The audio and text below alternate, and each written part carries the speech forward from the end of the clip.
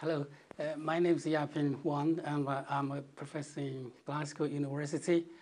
And my research area is on Chinese cities.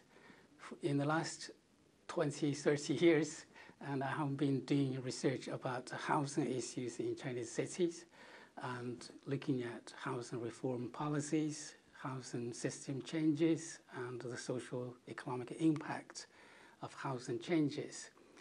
And more recently, we moved on to look at more broader issues of urban transformation in China.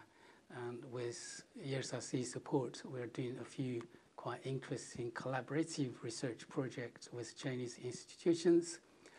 And China has become a quite important location for urban studies and also for theoretical development. China also at the same time facing many challenges, particularly environmental problems, sustainable problems. And our research in the future will focus on the sustainability of the cities and to see how to build more sustainable communities with the right health services, with a good learning environment for education.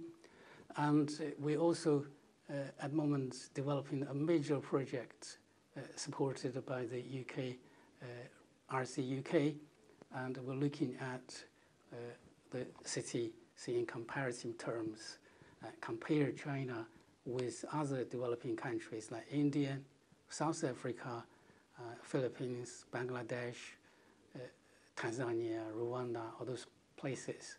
We'd like to see how cities in all these different environments have changed and what kind of lessons could be learned